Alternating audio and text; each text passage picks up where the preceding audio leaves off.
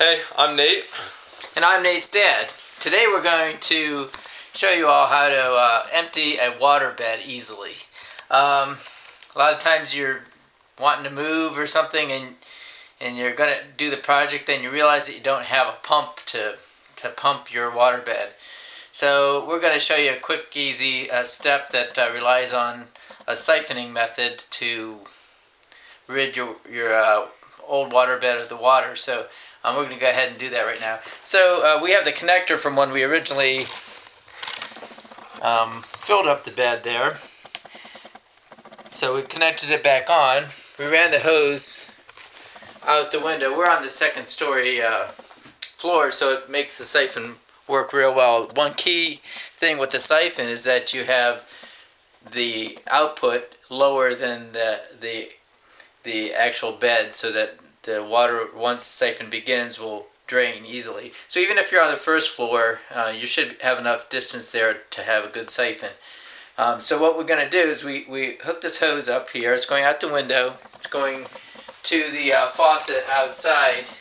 You can't see it right now, it's dark, but it goes down there. And what we're going to do is we hooked it to the faucet. We're going to run the water to fill the entire hose, get rid of any air bubbles in there, run it for about a minute or so, and then we're going to just, as the water's running, we'll disconnect it from the faucet. At that time, it'll start flowing backwards. And one thing we want to do is to put some weight down here on this to make sure that the nipple on this is pushed down low to the lowest point in the mattress, so that we don't get any air. If we get any air gapping in there, it'll stop the siphon. So we're going to go ahead and turn the water on and run it. Alright, so we just took the bedding off, all of the sheets and stuff, because you're going to want to, when the bed is almost drained, you're going to want to lift from one side and make sure you get all of the water out, because water is about 8 pounds per gallon, so every gallon counts. So that's what we have so far. And okay, right now we're going to be turning on the water faucet. Make sure that it's tight here. Turn on the water faucet, let the air work its way out back into the bed. So go ahead and make sure all this air is here. Alright, there's putting water in here now. I don't know if you can hear it, but it's getting all the air bubbles out. You want to make sure to get all that air out, because it makes for a better siphon if you get all that air out. Alright, about a minute has gone by and it's just about finished bubbling. So now you're going to shut off the water. Alright, turn off the water! So once he turns off the water, then you'll just push down right here. Alright, the water's shut off. So now make sure to push down here and push.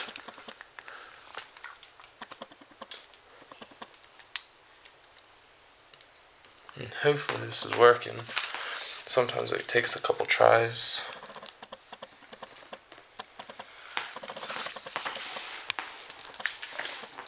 Yep, it's working. As you can see, there's water there. It's sucking the water out. So now you just want to make sure it's pushed down in there. And make sure to put weight on there too, so it doesn't get more air. And you just let this go until it's totally empty. So I'll show you the finished results, or close to it, and probably about 20-ish minutes. Alright, what we've done here is just put a stack of books and some reams of paper here to weigh it down, so we don't have to constantly push on it. But it should empty pretty quickly. We're going to go show you down on the end of the hose how the water is coming out. So we'll see how it goes. Hi again. We just stepped outside, and you can see it's a really good stream coming out here. Ours is a king-size bed, so it'll take a little while to empty, but at this rate, it's about as good as a pump could be doing. Not sure how many gallons a minute this is doing, but it's coming out pretty good. Hi, the siphon's been going about 8 minutes now. Everything is going pretty well. I'm just kind of leaning on here to keep that nipple in the water pretty well. A mattress this size, king size mattress, holds about 250 gallons of water. So it'll take a little while to get out, but it's not too hard work, and it's moving pretty good. So I imagine this will take us maybe 15-20 minutes to empty, and we should be good. Alright, it's been going about 10 minutes now. You've noticed it's starting to go down a little bit. It's not as fast as we'd like. Nate's getting a little impatient. Can't wait any longer! Oh my gosh! No, Nate, come on. Have some patience. Control yourself. We're going to be able to empty this tonight and get this job done. Alright, it's been going about 25 minutes now, and it's taking a little longer than we had estimated. Everything is running well, but now it's getting down to the point I have it pushed all the way down to the base there. It's actually hitting the wood. I can feel the valve hitting the wood there.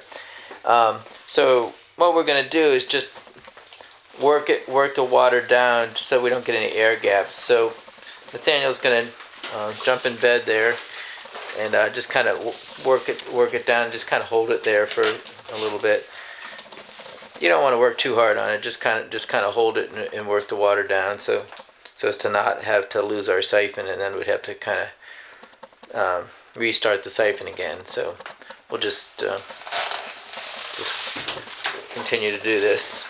Alright, so it's been about 40 minutes now, and as you can see, we don't have too much more, probably another 15 more minutes. Everything's 15 minutes. We thought this job was going to be 15 minutes, but like any other home job that you're doing, you always underestimate.